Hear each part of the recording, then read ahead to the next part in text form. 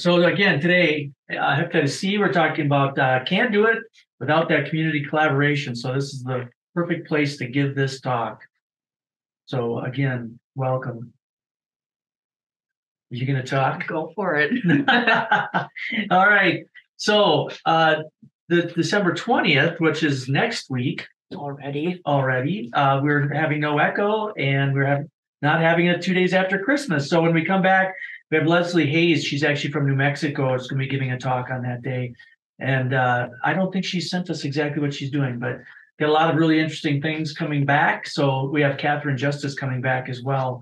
Another great talk. And so get your yoga in before she comes back. All right, next slide. So there is free CME offered with these sessions, with the caveat that we want you to turn your cameras on so we can see what you're eating for lunch. Yeah, Jesse wants to see people's faces, so don't be afraid to turn it on. But remember, when she sends you that stuff, fill it out. You get the free CME. There is technical assistance offered also. So if you need any help or assistance, feel free to get a hold of us. Our contact information is at the bottom of the slide. Yeah, not personal problems, please. Just regular medical stuff. Next slide. And remember, if you want to go to the Center for Opioid Resources, you can get any of the information that you're looking for on different protocols, hospital stuff, all kinds of things that we have done over the years. Some of it useful, maybe some of it not so much, but lots of good info. So, and this is our speaker from Hennepin, Jesse Powell. He does this kind of stuff for a living, and we are just dying to hear your story. And so if you want to tell a little bit about yourself and then kind of move on to the topic, that'd be great.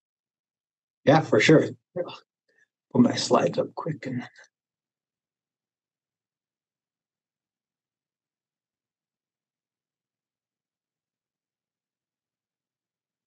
You're starting with the end. Yeah, right. No, flip everything around here. There we go. Great. Yeah, so I'm Jesse Powell. I'm a physician assistant here at Hennepin Healthcare, and I work in the GI liver department here and specialize in hepatology. And I have a real big focus on viral hepatology, in particular Hep C and community outreach, and doing work to kind of decrease disparity for hepatitis C treatment access. We do that in a variety of ways here. Right now we have a grant in partnership with MDH to do not only an echo that's kind of looking to bring community into it. So you guys know Echo well is actually developed for hepatitis C at its genesis down in New Mexico. And it was there to treat providers how to treat hepatitis C. But as we'll talk through this talk, and as Hep C has evolved, it's become very clear that it needs to be, even though we need to decentralize care, we also need to incorporate non-treaters into this equation to better access patients. We have SSPs doing screening. We need to help them link to care in the community. So we do need complete community collaboration around this if we want to be able to identify and decrease this epidemic. So we'll kind of go through that. And then we also do a lot of grant work with screening and outreach work. We're actively trying to develop more of a street medicine plan so we can be out in the community doing this treatment alongside our SSPs and other people in the community there. That's kind of me in a nutshell and what my passion is. So this talk will be about hepatitis C elimination. There's kind of plans that we're working on. Actually, on part of a meeting later on today will be our inaugural meeting with the Department of Health on developing our Hep C elimination plan for the state. So this will be a central focus of mine, is trying to get addiction medicine providers engaged in this, because I think it's imperative for you guys to be a part of Hep C treatment. To kind of go through that, my objectives will be to recognize the importance of addiction medicine and participation in any Hep C elimination plan, demonstrate the unique ability for community partners to impact Hep C treatment uptake, and then kind of provide you with maybe potential structure for how to integrate this kind of hepatitis C treatment into your practice. And in a way that it's and kind of easier worries, because it's very simple and easy to do. Compared to the other things you're doing, this is probably the easiest thing you could do for your patients. So Hep C epidemic, why I'm so focused, or why I'm so trying to engage addiction services is because this epidemic is tied so tightly to drug use now. Unsafe injection drug use practices is the number one reason for acute infections right now, and why you guys are at the heart of any true hepatitis C elimination plan. And just to kind of highlight that, as you look at this chart from the CDC, when they're able to identify a risk for any of the new acute infections as of 2020, by far and away, injection drug use was the most identified risk by tenfold. So this is really the main mode for our new infections for Hep C right now. Just kind of going further and kind of looking at Hep C and people who use injection drugs. This is again from the CDC. We've seen rates of acute hepatitis C double since 2013, and then just between like 2019 to 2010, it's gone up like by 19%. The orange line doesn't look as dramatic as the blue boxes because acute infection. That's the reported acute infections means someone was sick. And most people that get acute infection with Hep C don't even know they had it, or they may have like really mild symptoms, so they don't, go to the doctor and get checked. So either they're sick in the hospital with like jaundice and myalgias, arthralgias, and true viral like prodromal symptoms, or you just randomly are testing and catch an acute infection.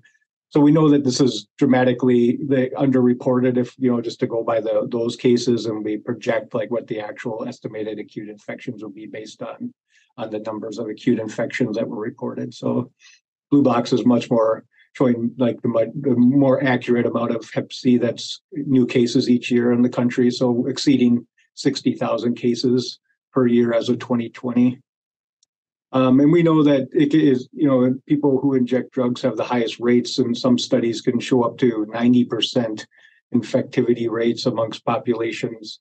This is super heterogeneous. It's like, I've seen studies where they screen maybe at like Skid Row and LA, and the rates are extremely high, like 90%. But you could test in a different group, maybe in a less populated state or something, and the rates would be lower. We've done from our screening work that we've done in the past here, like in Minneapolis area, it's around 20% is what we can like kind of routinely see as like our positivity rate. So, but just to kind of highlight how heterogeneous it is and how highly infectious some populations can be with hepatitis C. And then despite all these fantastic drugs and treatments and cures and all these things, people who are using drugs still are accessing care at a super low rate, 20%. Studies from 2019 might seem old, but I think this is not changed. We still struggle with this problem today. This just highlights more that it's been an ongoing issue for many, many years, and it needs to be addressed. We need to find different ways for people who are using drugs to access care for hepatitis C treatment.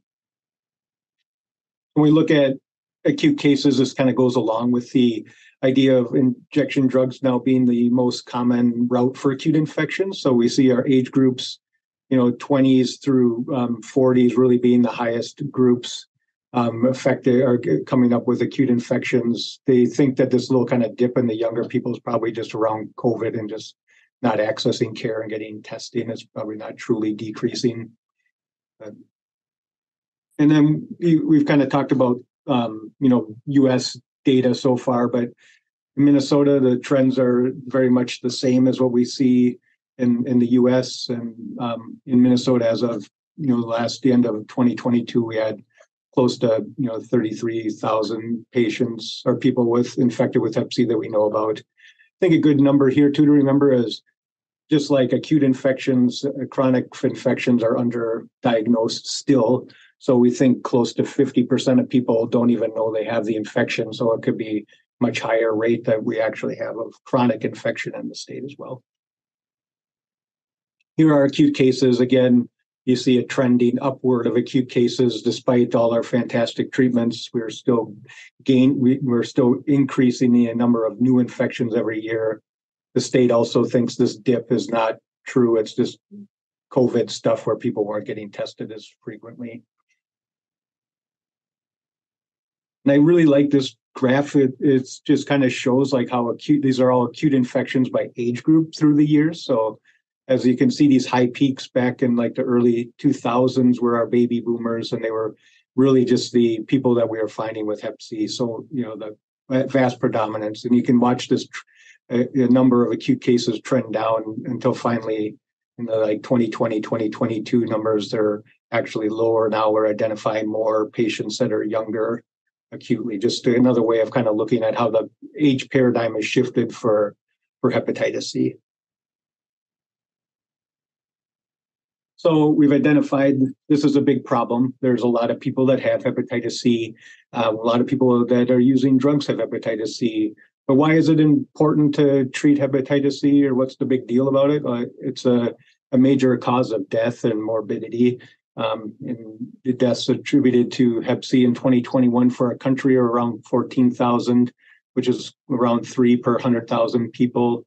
In Minnesota, we had 212 deaths that year, still and close to that average of 3 per 100,000 too. I think it's important to know that we do have a pretty significant drop in deaths right now. And that's because we were able to, like when we look at, these curves, and treat these baby boomers very well. We identified them, and they were, they tended to have, insurance and were accessing their healthcare, and they were really avid, able to get treated. And we were able to decrease the prevalence of that age group pretty significantly. And as they aged, we were able to, stop the progression of their liver disease. But if you think that this group is growing over here, they're young, they haven't had it very long, they're going to become, they're going to age if uptake is only 20% or less. If we don't treat them, they're going to age and develop, advanced liver disease and liver cancers, and this death rate's just going to go back up again. So it's great that we've accomplished this, but if we don't address this growing trend in our young population, we're going to be back in the same boat with deaths in 10, 15 years. So what does Minnesota look like as far as like outcomes? We're kind of middle of the road in that, we're like 2.75 per 100,000. So we're right in the middle of like deaths. So not the worst, but not the best either.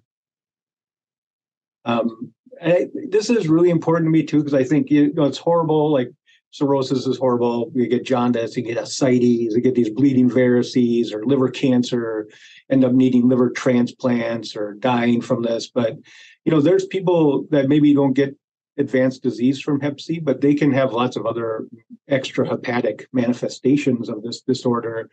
We see diabetes linked to hepatitis C, difficult to manage diabetes.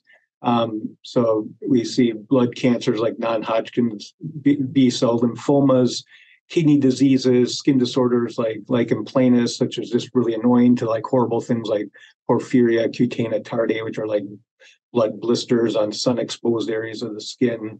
There's associations with hyperlipidemia, fatty liver, so secondary liver diseases, especially with our genotype 3 patients, which are the growing genotype amongst our IV drug users as well. So we're seeing more genotype 3, which has a more rapid progression to cirrhosis and also an association with hepatic steatosis or fatty liver.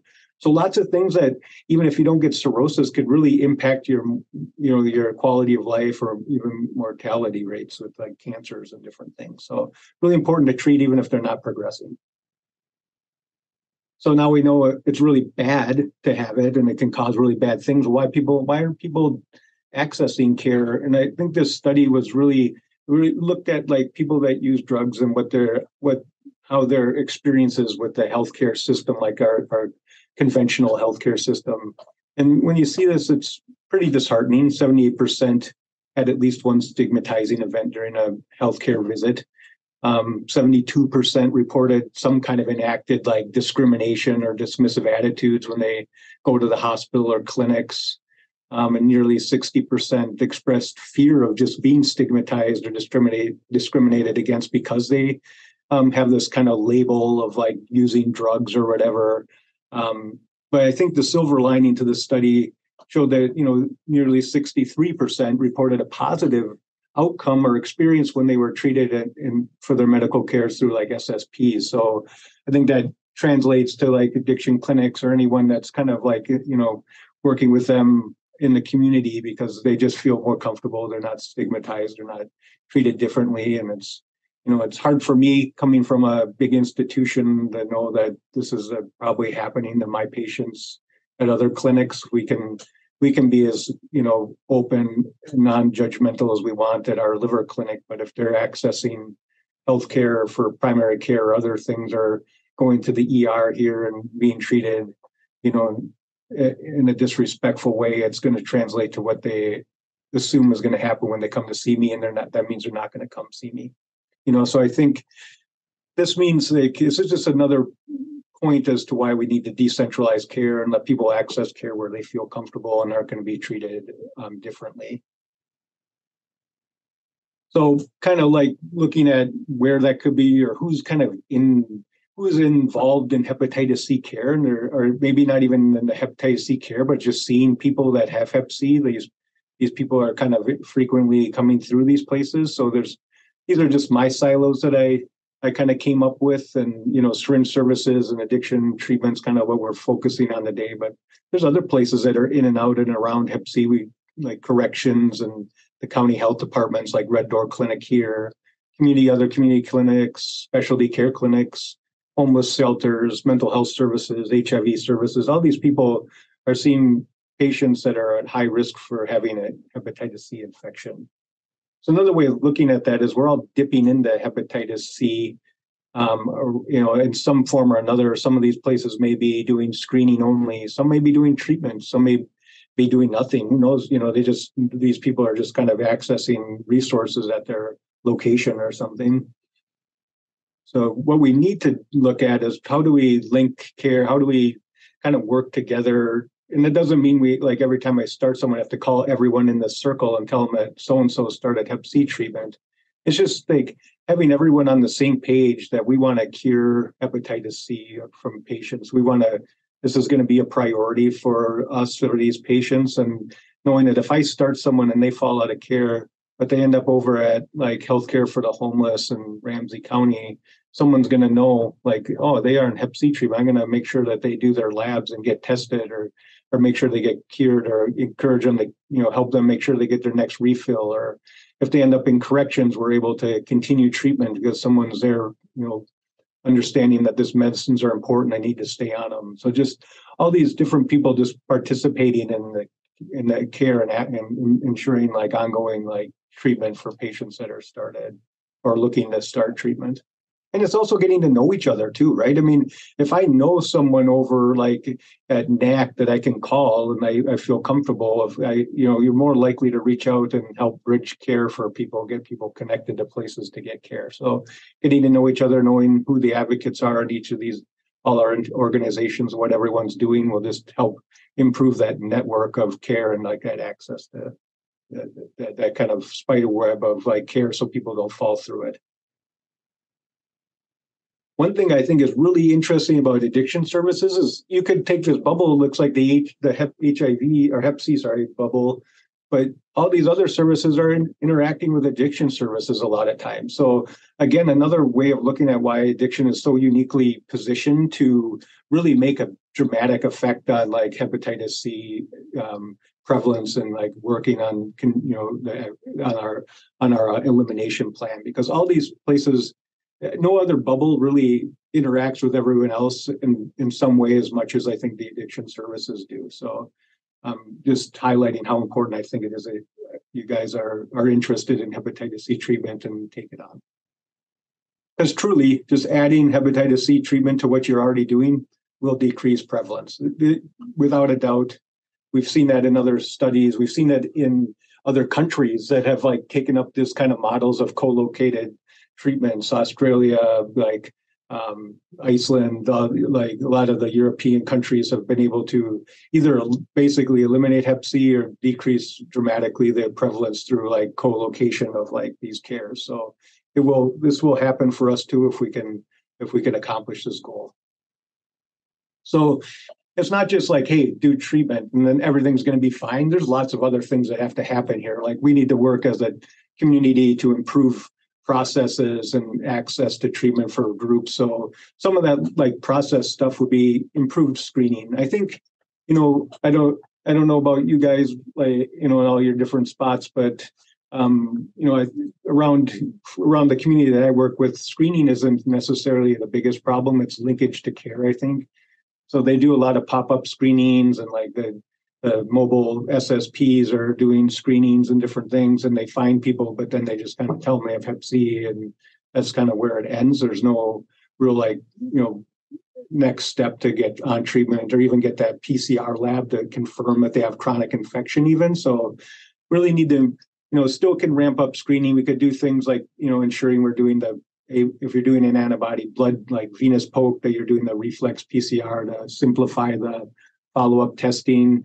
There's blood spot testing that I don't think we've utilized here in the cities, but there's a guy out in Oregon, Dr. Seaman, that really talks about using this. And it's like you do it out in the field. So you get a blood spot and you take it back to the lab and do antibody and PCR testing all at once. So it's kind of a novel idea. But linkage to care is really huge. I think developing these co-located clinics will definitely help with linkage to care, and probably increase prescriptions, because if we can get more people in the clinic, we're going to get more prescriptions. And then, any plan has to have harm reduction, because it doesn't end with just treating people. They need to understand they can get reinfected, needed to provide them with safe needles and syringe services and PrEP and all those other things to help protect them. And then, improving access to treatment for our at-risk groups, and like people that are using drugs, unhoused, prisons, our indigenous communities, mental health. These are all high risk patients for hepatitis C, and we need to make sure that we're adequately offering them treatment. So one way to improve access, is low barrier access. So like in testing, so walk-in clinics or easy access clinics that have to happen through like engagement of non-specialists in the treatment of Hep C too, right? So this is what we're talking about today, like getting primary care, addiction specialists, other people engaged in like doing this treatment and decentralizing that care and bringing that care to their clinics in the community. And that would result in, better screening and also linkage to care and treatment. This is the holy grail. This is not available yet, but I think what we need to, some of the things we need to work on maybe as a team, and some things we already are doing. Rapid testing with confirmation RNA isn't available in the US, but it should be coming soon. It's available in Europe, and they're doing like FDA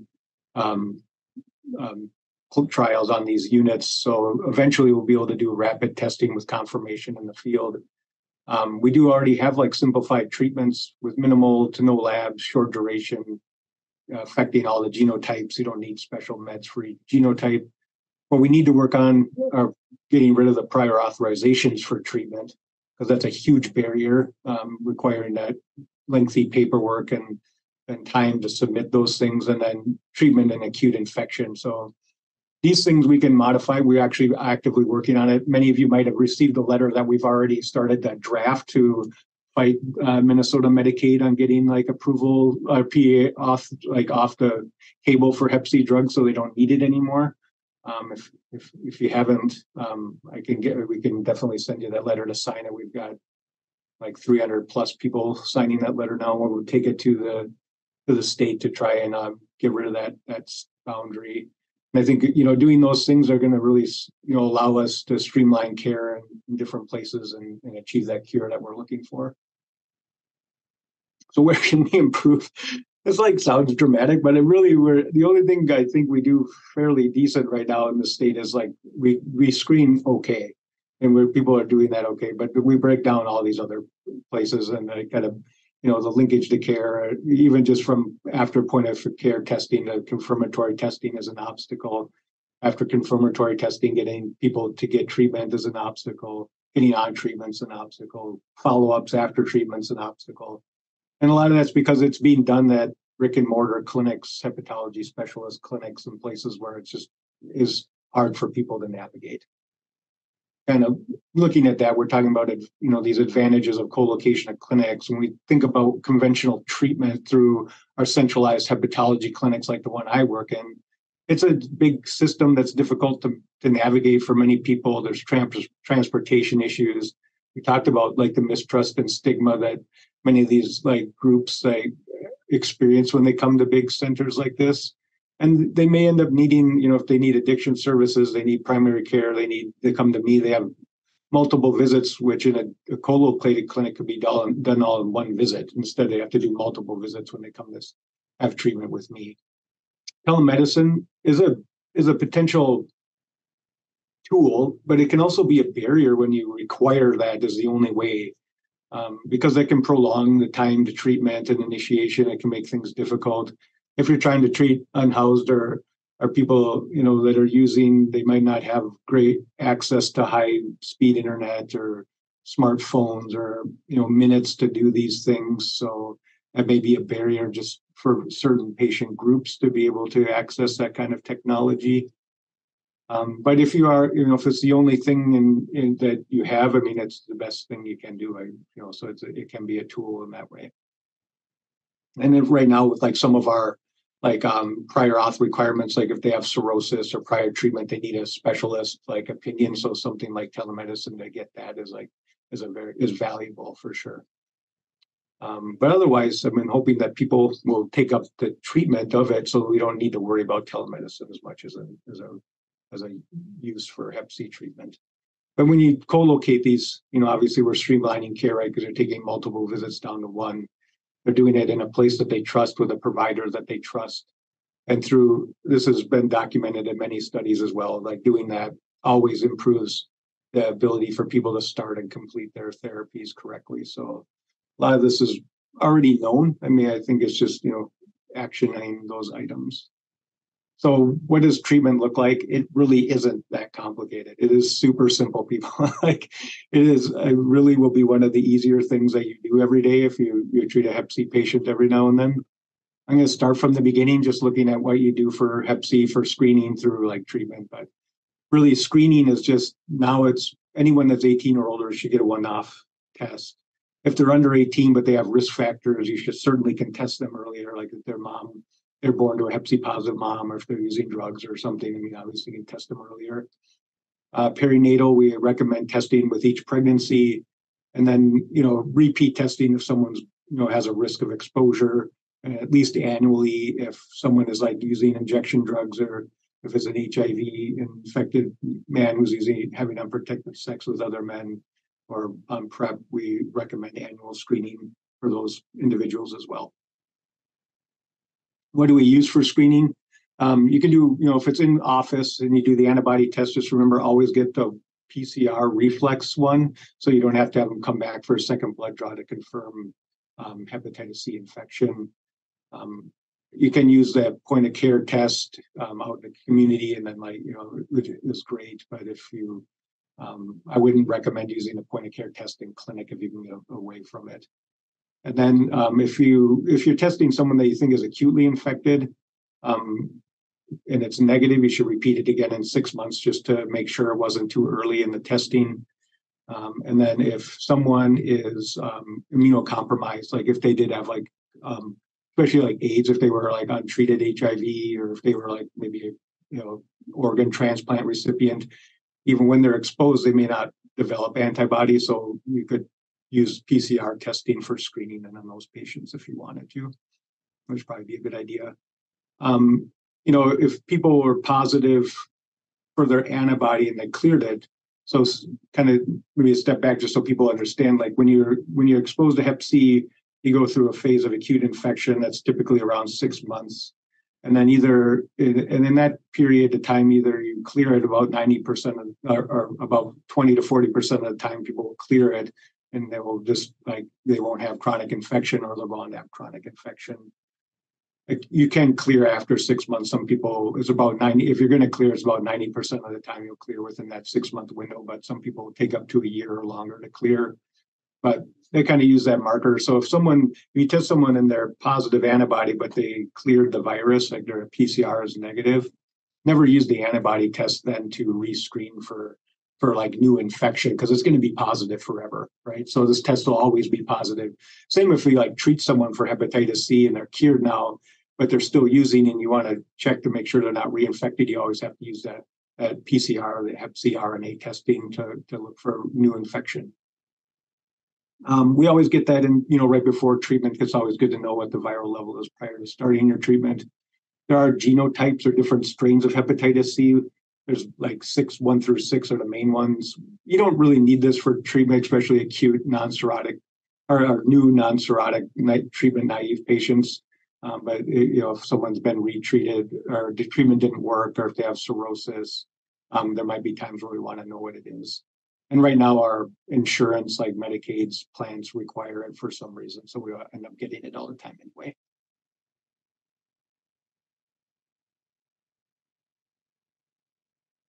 Just another way of looking at how you can manage this test. So if someone gets their antibody test and it's non-reactive, they don't have hepatitis C. Remember, the caveat would be like if they're immunosuppressed or if it's really acute infection, then maybe repeat it or try a PCR just to be sure. If their antibody is reactive, you do the RNA. If the RNA is not detected, they don't have current infection. And then you would just like repeat PCR if they have ongoing risks for new infection every year.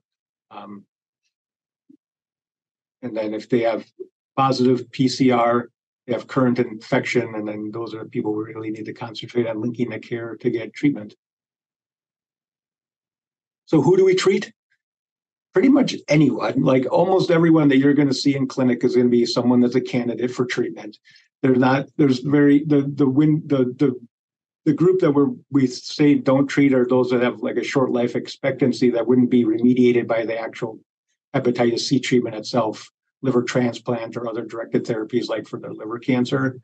I mean, if you got into those patients that are pretty advanced or have lots of liver disease, it'd probably be best to have them see like a hepatologist for that anyway. But all these treatment naive young people that we're seeing predominantly that haven't had it for a long time, they don't have cirrhosis, they don't have like bad liver disease, or they're going to be these easy to treat patients that we'd want you guys to focus on.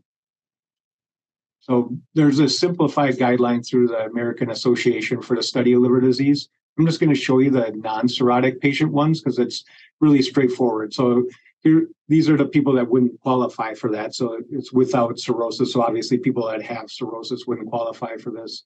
If they've had prior hepatitis C treatment, in particular, like if they've been on like a direct acting antiviral before, if they were on like the really old stuff like interferon, it wouldn't be a problem. But if they had any of the newer medicines, they should be seen by a specialist maybe, or at least have a consult with them. If they have hepatitis B, if they're currently pregnant, they have liver cancer, or they think they might have liver cancer, they had transplant. So those are the people that wouldn't qualify. Again, not a lot of these people are going to be other maybe pregnancy, maybe, would be like you might see, not infrequently with like Hep C in the younger, as the population becomes younger and younger. But the other people not likely to be the people you're seeing with Hep C. So what do we do first? You just make sure they don't have cirrhosis. You can do that through non-invasive things like a FIB4 score. It's just super easy. It's just basic labs. It's the patient's age, ALT, AST, and platelets. That's it. You Google the calculator, put it in, it gives you a score. If it's under, I should remember this, 1.45, I think it's like no cirrhosis, and if it's over 3.25, they have cirrhosis. So you can kind of use that as a basic judge if they have cirrhosis or not. If FibroScan is like an ultrasound guided tool that would predict how much scarring is in the liver. So if you have access to that kind of technology, that's great. And then you can even use simple things like a platelet count and then looking at ultrasound if they have like a lumpy, bumpy liver, splenomegaly, things that would kind of go along with cirrhosis. You could use that to identify it. Look at their meds, reconcile, make sure you know what they're taking, both prescribed and like herbal or supplementation stuff. And then you can use this Liverpool drug interactor checker, and you put in what Hep C drug you want, and then you pop in whatever meds you're worried about, and it'll let you know if there's any interactions there. There aren't a lot of really bad interactions. There are things like, like some of the statins you might have to dose reduce or switch. PPIs with one of the meds can be like have to dose around it. Some of this anticonvulsants can be a problem. And then the big one would be amiodarone, which not that many people use, but it's really hard to treat people if they have, those. But most of them are easily adjusted. It's just like the seizure meds and like amiodarone that are kind of hard because if someone's has well-controlled seizures and then you're messing with their regimen, that's always a little bit concerning. But again, not not a big risk, thing that you're going to come across. But so for the most part, most med interactions are easily modified or amended, but rarely there's a few that we have to worry about.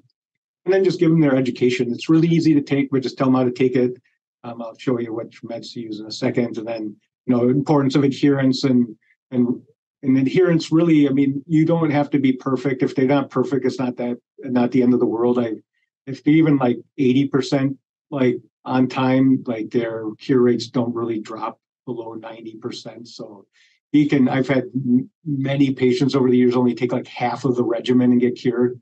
These drugs are super powerful. We don't obviously advocate for doing it poorly, but just keep going. If people are not doing so well, just keep them on it. I mean, if it takes them a little bit longer to do it, they still have like better than 50% a chance of cure if they finish up that treatment. Like many times it's still above 80%, even with pretty bad adherence, like by our standards. So really forgiving drugs are very powerful. Just get them through it and they'll probably be able to manage a cure. And then reinfection prevention is kind of harm reduction strategies and things we've been talking about, that we need to reinforce after they finish their treatment. So what do we get before labs? CBC liver panel, check their kidney function, sometime before treatment, PCR, HIV, Hep B screening, and then right before, make sure that they're not pregnant and counsel them on not becoming pregnant during treatment. It's not super important. I think there's like some studies coming out hopefully pretty soon that will show that like you can treat safely in pregnancy, but for now we try to avoid that. But there's some early data with like, at least like Epclusa, one of the regimens we use, that it's pretty safe there's been totally safe in pregnancy, no birth defects or anything. And these are, again, like guidelines from ASLD, not what the state requires. So this is pretty accurate for like anytime, actually just any time in the last year. They probably won't care if you get CBC, liver panel, and kidney function. They actually want within 6 months Hep C testing, or RNA testing, HIV and Hep B screening. And they want, I think with Hep B, the surface antigen, that's tells you if they have chronic infection or not, but you really should be checking a surface antibody and a core total antibody, like all three of those labs for Hep B screening. So I would just add, then the state will probably require all those two from you. So I would get all three of those tests in practice. So these are the regimens we use. Mavorixafor, glucapavir, pibrentasvir is a 3-tablet once a day with food for 8 weeks regimen. And sofosbuvir, valpadosvir is Epclusa. It's a once a tablet a day with or without food for 12 weeks. Both are extremely same efficacy, like 98% or more if you take the pills. And then side effect profiles basically the same. They're super mild, maybe a little headache, fatigue, GI upsets, kind of like 10-20% of people will have something like that at the beginning of therapy. Normally resolves like after a week or so. And I've been doing this for a long time. I've maybe had one person stop because they couldn't tolerate the treatment. Overall, like super, super well tolerated. A lot of people actually feel better because like fatigue, like while it might be a side effect, a lot of times it's like people with Hep C, that's like the one thing they have is fatigue. And they don't even sometimes realize how fatigued they are. And they'll start the treatment. They'll come back to me and be like, I feel so much better now that I'm on this medicine. So, I think that if anything, I hear just as much people feeling better on it than they have like having a side effect. And then on treatment monitoring is like a piece of cake. There's actually nothing you have to do for a lot of patients. You have to do any labs. You don't have to see them in clinic if you don't want to. All you have to do is like after they're done with treatment, check a liver panel and like PCR at 3 months post-treatment. So on treatment, no labs required, no visits required. If they have diabetes, remember though, they could have improvement in their management, so they might become hypoglycemic. So you just might want to monitor their glucose a little bit closer while they're on treatment to see if their diabetes improves. And if they're on Coumadin, warfarin could decrease, so their INR might become subtherapeutic.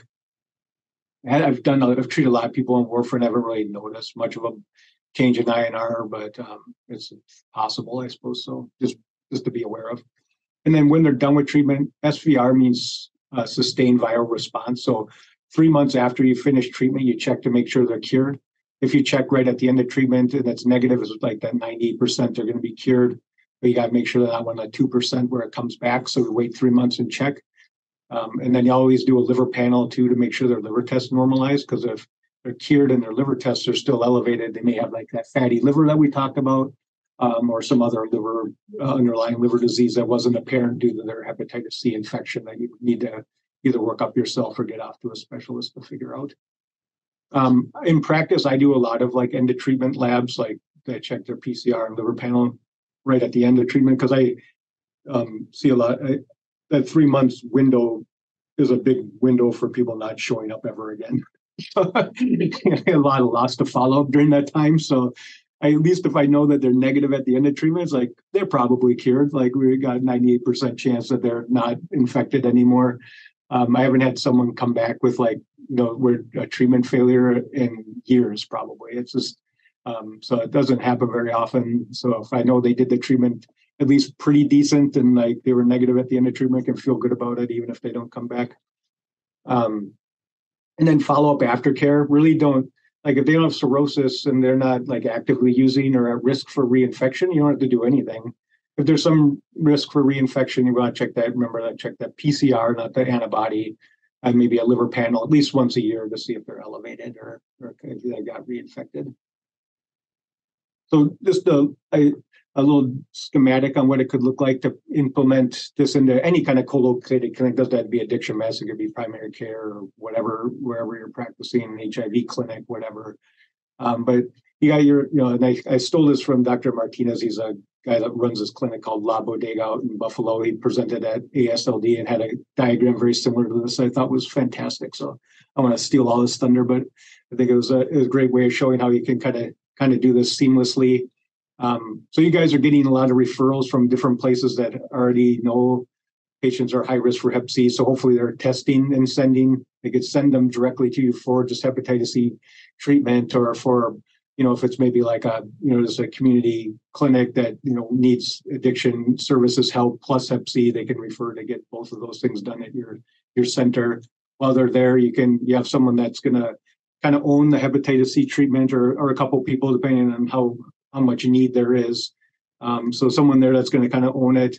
You do this opt-out screening. So if they didn't get pre-screened, everyone that's coming through the clinic is going to be, ensured to get screening at least once a year. And then the ability to initiate treatment pretty immediately or rapidly if they come in with positive tests already. You have the ability to do on-site labs, hopefully, and then on-site pharmacy, hopefully too. And that doesn't mean that like pharmacy to fill the Hep C drug, because that'll probably come from some specialty pharmacy, but to be able to hold their medicine for them, which I think is really like a unique thing that like some of the addiction clinics or other community clinics have, is like this pharmacy that can store and hold, safely manage someone's medicine.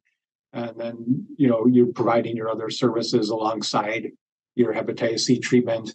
And then what I mean by like pharmacy holding is like, then you have this ability to kind of personalize treatment where you can do minimal monitoring up to daily dosing with them or whatever. You could hold the medicine, give them a week at a time. You could give them a month at a time, whatever is the best for the patient.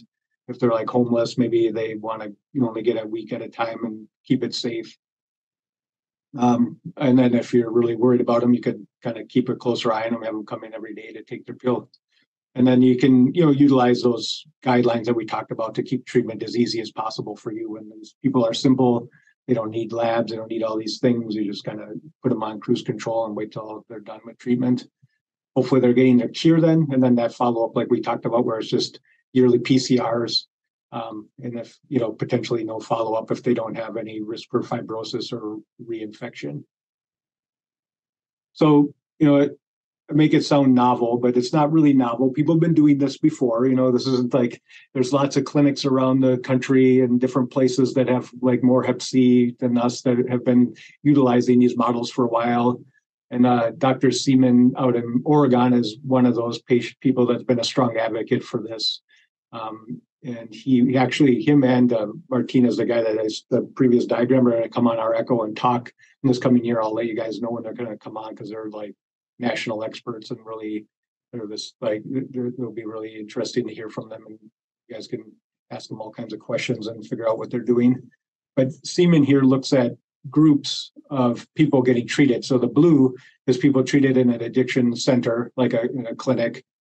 but with addiction specialty. And then this is out in the community and at SSP, the red, and then the green is like at an academic hepatology clinic. So this looks bad because it's intention to treat, which means that of the people, they had to finish their SVR labs. And if people were lost to follow-up in this group, that was counted as a treatment failure. So really, they didn't necessarily fail treatment because, like I said, if they took it the way they're supposed to, they're almost always cured. So when you do a modified intention to treat, so you look at the people in the SSPs that actually took the medicine and then came back for their SVR labs, 88% were cured. And, and similarly, like 100% for like both addiction services clinics and the academic hepatology clinics, both at 100%. So I think when you look at this, this is pretty telling. I think strong data to support that you can do Hep C treatment for sure in these other sites and they expect really good outcomes.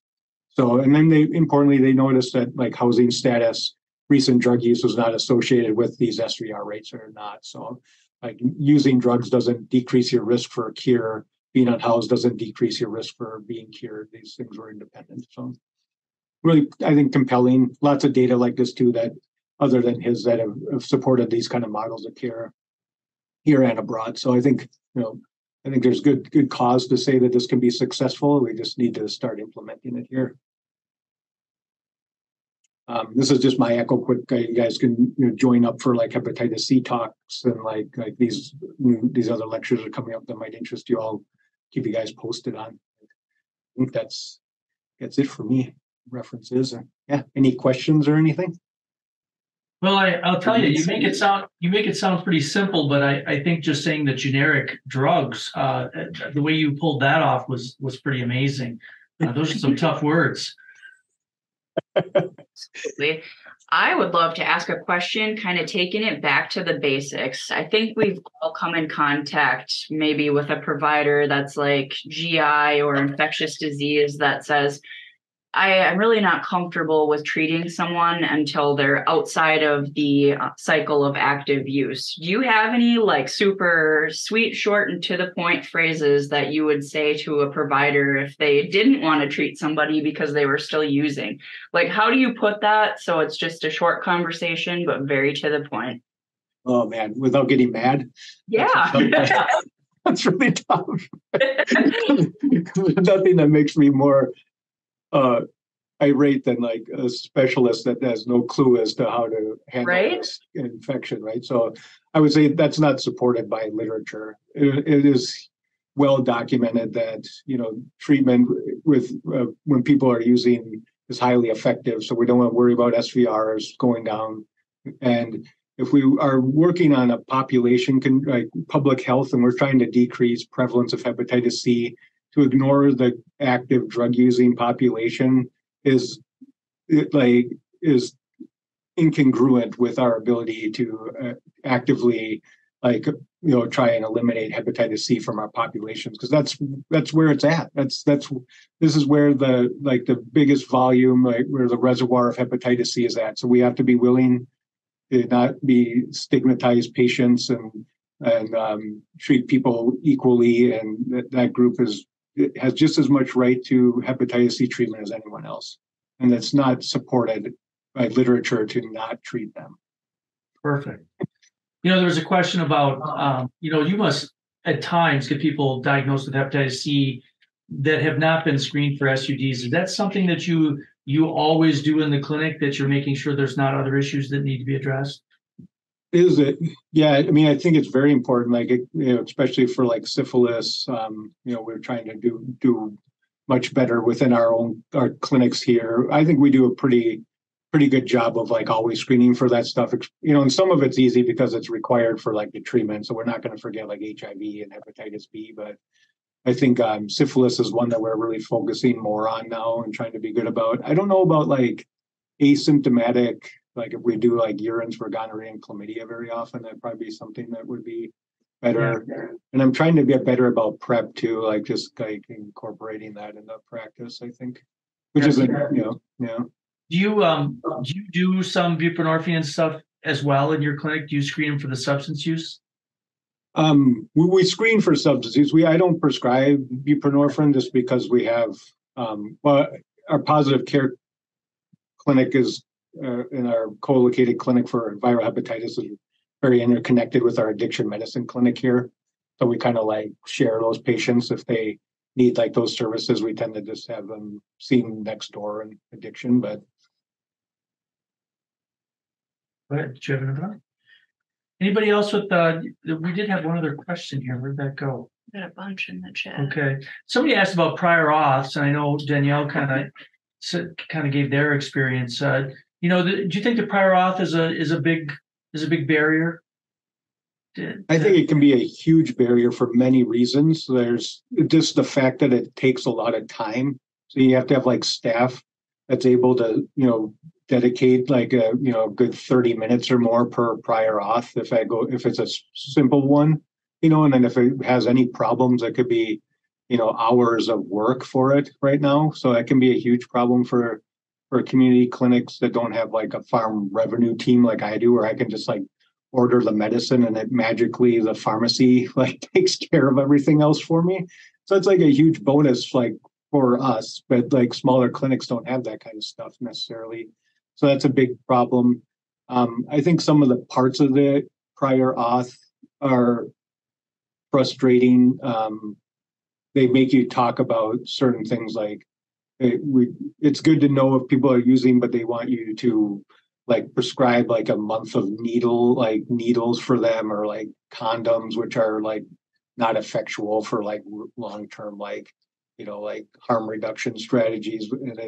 And it's like this blanket thing. So if someone's not been using for 6 months and they're doing great, I still have to like talk to them about these things, and offer them needles, which is like counterproductive in some ways, right? I mean, I don't feel very good about like telling someone they should, I'm just going to send them in a prescription for needles, even though they're doing well with like staying away from drugs for now. But and they have rules around treating acute infection, which is really problematic because acute infection is you're never going to have a viral load as high as you ever will when you're acutely infected. So you're most infectious at that time. So it's great that you might clear 5 months from now, but in that time period, you may infect 4 to 5 more people with hepatitis C that we could have prevented if we would have treated you at the time. So I think that, as far as this public health and like having to wait 6 months, people fall out of care, someone that's interested in treatment right now, but 6 months later, they're lost to follow up and you lose your opportunity to treat them. And then there's things around like cirrhosis, which I think, it's okay to